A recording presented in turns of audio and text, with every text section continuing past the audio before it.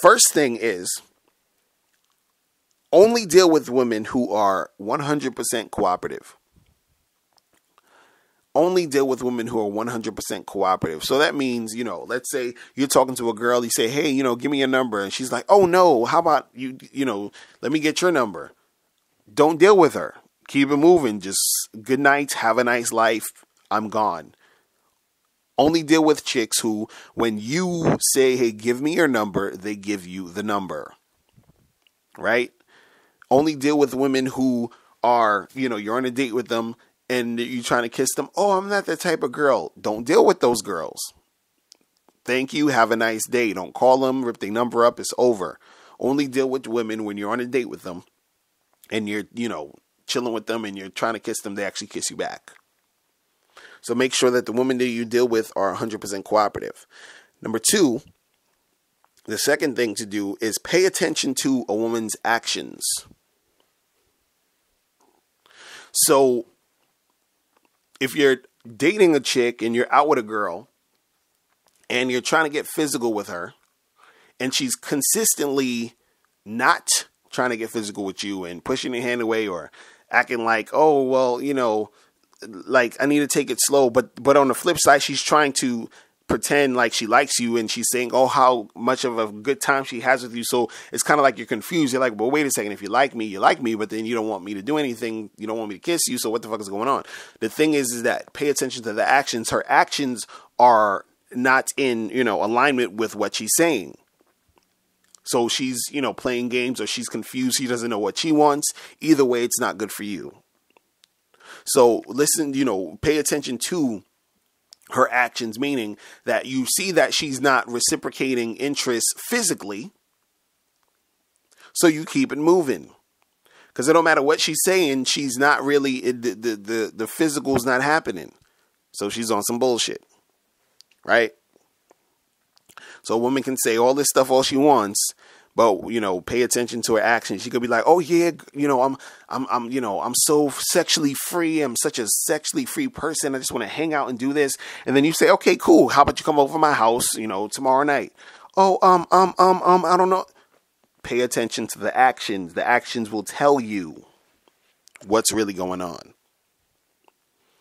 And the third thing I would say, and I say this a lot in a lot of my podcasts, is date a lot of women. And when it pertains to this subject, it's going to help you in 2 ways.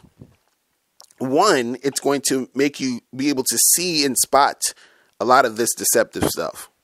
Because the more women you date, the more that you're going to see these things and you're going to be able to spot it out easier. Because it takes practice to spot this out. You're not going to really notice it if you're not dating as much. So if you're dating girls here and there and doing this and doing that, you can sort of spot when a chick is on some BS. You can sort of spot when a chick is acting like, oh, well, I'm not the type of girl or I don't do this and I don't do that. You understand what I'm saying? And the reason why it helps you out is because the more women you date, the more you're going to be able to compare and contrast. Meaning, let's say you went out with 10 girls this month or something.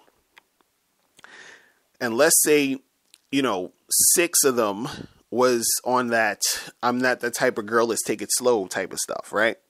But the other 4 were super cooperative. You were physical with them. They were physical with you.